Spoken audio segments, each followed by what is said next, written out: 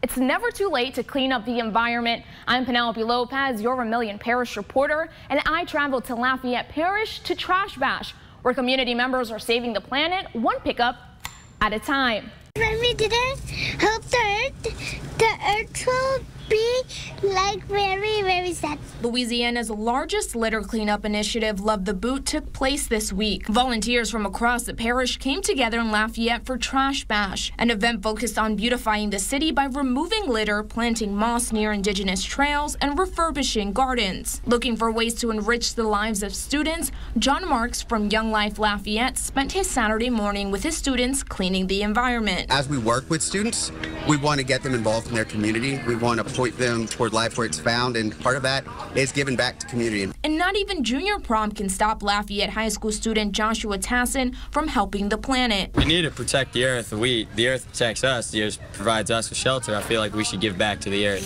64 parishes helped in the cleanup efforts. Nearly 13,000 people volunteered. 313 tons of litter were removed, and 370 trees were planted. Who are we? Lafayette dance team Hamilton Academy Performance of the Arts also participated in the fun.